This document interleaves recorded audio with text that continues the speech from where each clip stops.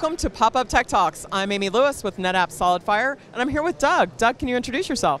Yeah, I'm Doug Hazelman, the VP of Product Strategy at Veeam Software, and sometimes they call me the Chief Evangelist as well. I know that's not necessarily a good title to have these days, but... Well, that's a Geek Whisperers episode.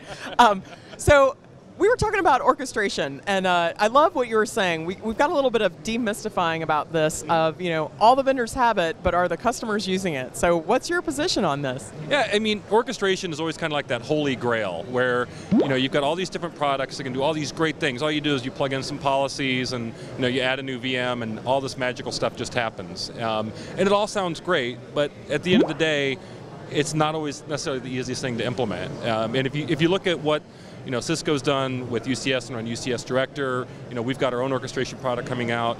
It's kind of how do we make it so that it's easy to use without requiring months and months of kind of training and learning.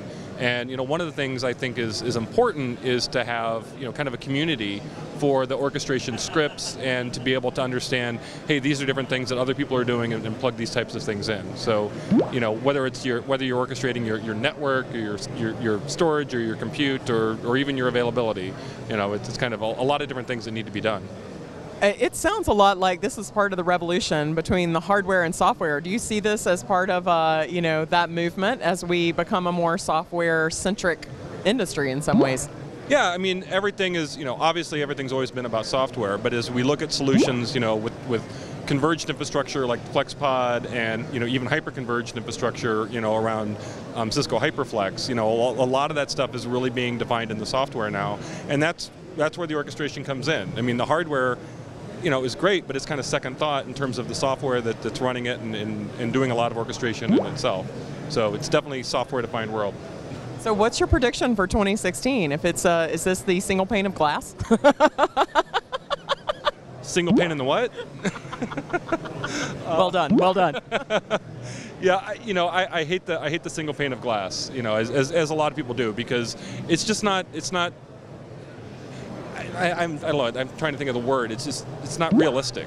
You've got a lot of different things from a lot of different vendors, and everybody all wants it to work together, but and everybody wants just one interface. But at the end of the day, one interface can only do so much, and you always have to eventually go down to some of the other interfaces and do some other things in other products.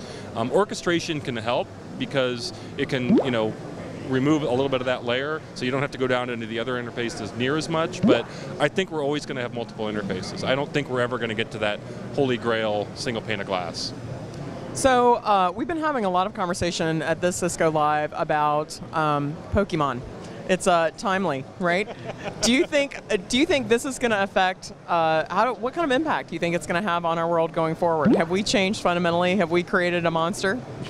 Well, I don't know if we've created a monster. It's kind of funny. I don't know if you ever played Ingress, right? So, I mean, Pokemon is basically a rebranding of an existing product called Ingress.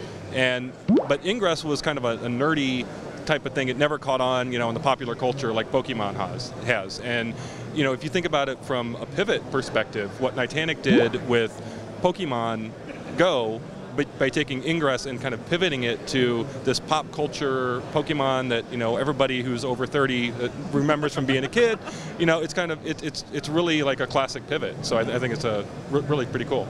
So is that what we're going to see more of in 2016? Are we all going to be virtualized? Well, I mean, everything old is new again. So whether it's a movie, whether it's a game, or whether it's the industry in general, everything old is new. So true. Thank you so much, Doug. No problem. Thank you. And we'll see you next time on Pop-Up Tech Talks.